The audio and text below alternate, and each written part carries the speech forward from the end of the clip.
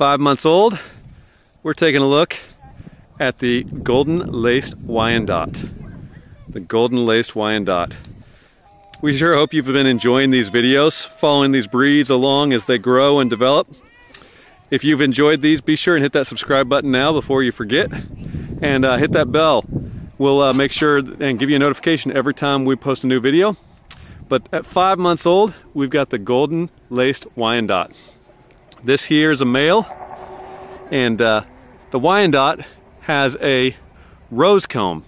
So you'll notice here that his comb is rather wide and flat. That's what's called a rose comb. Different than the single comb that you'll see on our New Hampshire Red videos, or than the pea comb that you'll see on the Buckeye. But this is the female right here, and you can see what that laced pattern really is all about. If you take a look here,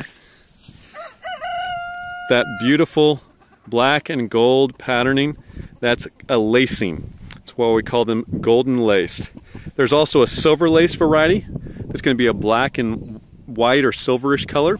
It's like our silver pencil. No, we have silver pencil, not silver. We have lace. a silver penciled rock. So black and white patterning, but it's slightly different than a lacing pattern. And so this is the golden laced Wyandotte. It's a American breed.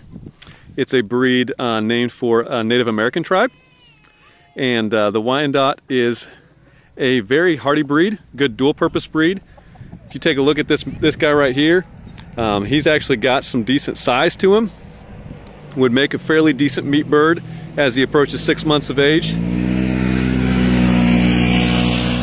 Life on the farm, we got chickens pretty close to the road right now, and so a little bit of background noise, but this is what they look like at 5 months old.